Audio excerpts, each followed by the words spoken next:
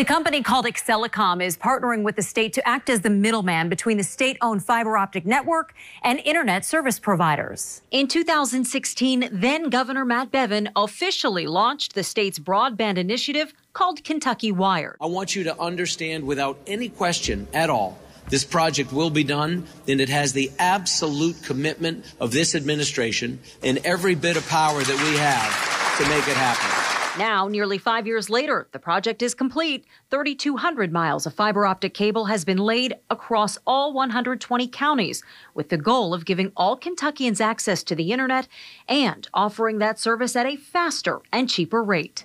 Liken it to a superhighway where 8 lanes have been paved throughout the Commonwealth. Now we're working on building the off-ramps and connecting with folks who have the off-ramps. So that includes certainly a lot of rural areas. Excelicom CEO David Flessis says building those off-ramps and creating partnerships with internet service providers like AT&T, for example, will take time.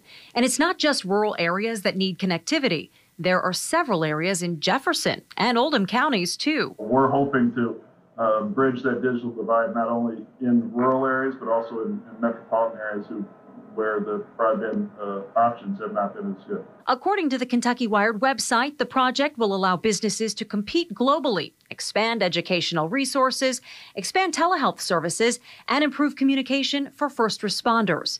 Half of the fiber optic cables will be used by state and government entities, but the other half will be used by businesses, schools, and potentially you. Flessis says the profits will be split between Excelicom and the state on a sliding scale. He's hopeful to begin offering services in the next few months, with plans to grow exponentially over the next few years. I'm Julie Dolan, WLKY News.